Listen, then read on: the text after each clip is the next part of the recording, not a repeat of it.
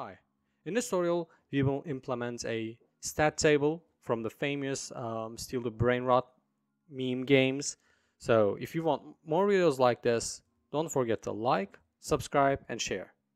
And if you want to access the code or the assets of the tutorial or looking for help, you can check our Patreon in the description.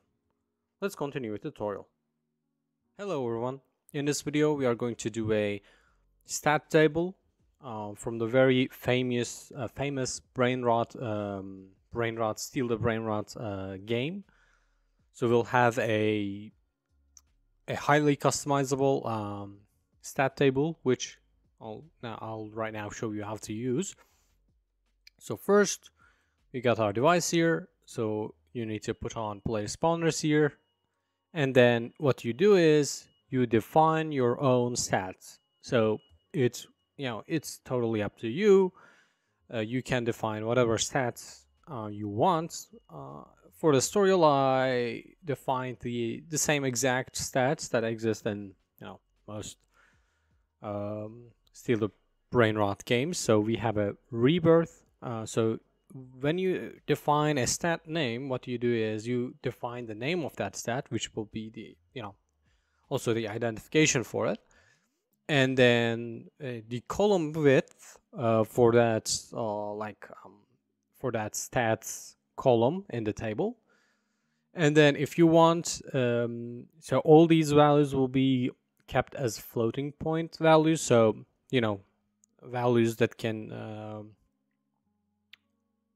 store a whole number, the entire range of numbers, not just whole numbers. So that's why there's also a formatting option, so digits to display after the decimal. And if you set it to 0, which I have did, then it will just display it without the decimal part, and it won't have a dot, so it will only display the integer part. And also it's going to abbreviate the text. So if it's 10 million or 1 million, it's going to write 1M and not 1000. And then for a stat, what you need to define is the text colors for the value. So value rows, all the rows that below the header row, and the header row itself. And the header row is the row that defines the name of the stat. We'll see that in a second, and it will make more sense. So you do that for each text, and I just set up rebirth, steals, and cache, right? And then to update the stat value of a player, you need to set up a stat update, and that requires a trigger. The update amount. So in this case, I'm just increasing the rebirth by 1, but I can also decrease it. So I can also do that. And the stat index. So in this one, I want to change the value of the rebirth. So I need to set the stat index to index of the rebirth. So since it's the first one, the index is 0. So I need to set the stat index to 0. And for these ones, I'm decreasing the cache by 100, and the cache has a stat index by 2. So that's why I set it up like this. And you can see all these from the billboards as well. So they all have a separate trigger, right? And here also. Then it's stat index for ordering. So this is a stat table, and it's going to do ordering. So, but based on what? So in my example, I'm doing the ordering using the cache stat. So since it's the index 2 is the cache stat, so basically the player with the most cache is going to be displayed at the top, and it will follow in the descending order. And you can decide how many rows you're going to have. You're going to have 4 rows, and you can then define the height of value rows and the header rows. So for each, I've just decided 40. We'll also have a rectangle behind the stat table. You can set the color and the opacity of it. And also we have lines on the table, so you can define, so you can determine the thickness of that line and the color of that line.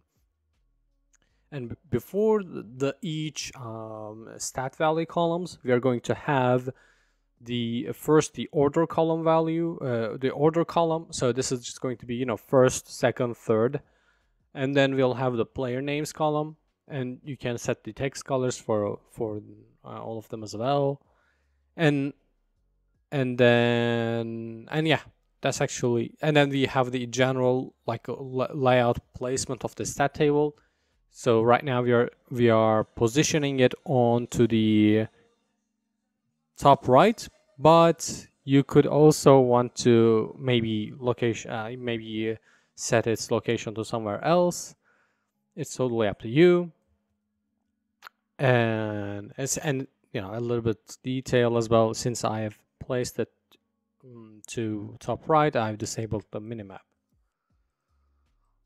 And obviously I said you can set many stats as you want. This is enabled by because we don't have a static table size. So depending on how many stats you have and how many rows you have, the stat table will basically enlarge or shrink to that desired size. So let's look at the code. Right, so we have a couple of helper messages for the tooltip. And we have already seen the stat data, what you need to define for a stat and what you need to define for a stat update. So for the agent data, as you can see, we are just keeping all the stats in a map. We are identifying them, so we are using their names as the key value and float just as the value itself. And then you just have a canvas, right? And we also seen all of these. So these are just some helper values. So this one denotes the start index of the canvas slots, that denotes the start of the text blocks of the value rows. On begin, we listen to the we initialize all the stat updates, then we listen to the player spawn event. And in player spawn, if this is a first spawn, we're going to create the canvas, we're going to create agent data, we are going to set the UI, initialize the and then initialize that agent data value in the map, and then update the canvas. And this call actually is going to update the canvas for all players, and that's because we want it to be ordered. So like if I got some cash and maybe my order on the table has changed, then like that change should be displayed on everyone, right? And this is the on update triggered, so this is called for any stat update trigger, and it's just here we just change the value of that stat for that player, and then we update the stat table for all the players. And when it comes to the update stat table, like we first get the stat value of all the players, then we just basically for row time, so as much as how many rows we have, we get the max value. So if we have 4 rows, we're going to try to get the max value 4 times, and then basically we are finding the top 4 players. And if you're not, like if the players are fewer than 4, then we're not finding anything, and we're just basically not adding that index. So in this one, in this ordered player indexes, we are keeping that top 3, top 4, whatever players indexes. And then for each players, we need to do this for each player, because remember, we're updating the canvas of all the players, the UI of all the players. So for all the players, we are filling all the rows of the stat table, and if we can, in that sense. And what I mean is that, like, if we have 4 rows, but we only have 2 players, then we are just going to fill the first 2 rows, and then we are going to leave the rest as empty. But like if you have, If we have all the players, we have enough. If we have enough players, then we are going to fill all those values on the table. And it's just text blocks, so we set their messages. And then let me, before the canvas creation, these are our little helper functions. So this is a find max index.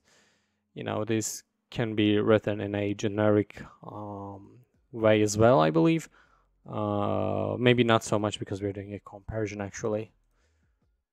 So abbreviate number text. So this is going to display the text as K, M, B, and stuff like that. And float to string. So this is just converts a float with a given like the desired amount of digits, using the desired amount of digits after the decimal, and converts that float to string. And then let's come to the canvas creation. This is just positions the stat table, and then inside here we create the stat table as a separate sub canvas. Here, depending on the rows and the columns, like the amount of stats we have, we are calculating the size of the background.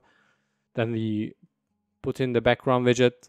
Then we put in the horizontal line just below the header row, and then we put in the vertical lines between each column.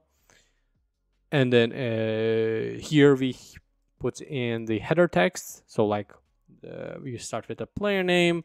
We literally write player name, and then we write the names of the stats that you have defined. And here we are putting in text blocks, text block widgets for all the value rows, and these are just empty because this is the initial creation, and we don't have any values. And that's the entire thing. Couple of tricky things when updating when creating the canvas, since it's all dynamic, but it's other than that, it's just very basic stuff. So let me scroll up and so that you can see all of it.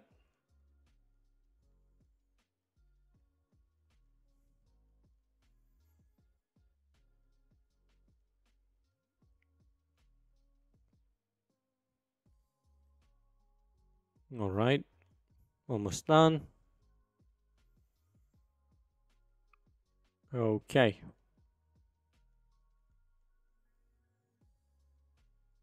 Okay.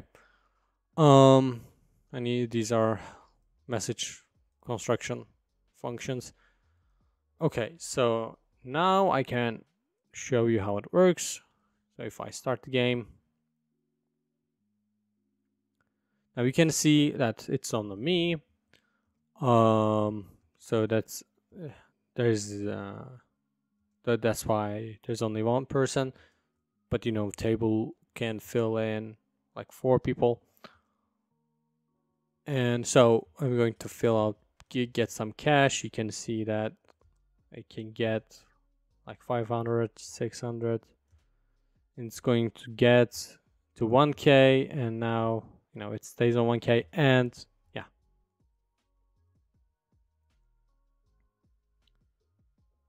And it's not giving any details because it's not doing 1.1K because I just have no decimals after the digit, so that's why. And I can get to 1 million, and it works. And it would do this the same thing for these values as well, these stats as well, but since usually you don't go to millions to billions with non-cash stats, I didn't set up triggers for those. I didn't set up big trigger values, triggers with big values like those. So yeah, that's how it works. And I can come here, I can decrease the amount of cash. Did I decrease the amount of rebirth I have and the steal, just to show it all works nicely? And yeah, that's the whole thing. Very easy to depending on how much different values you want to set up.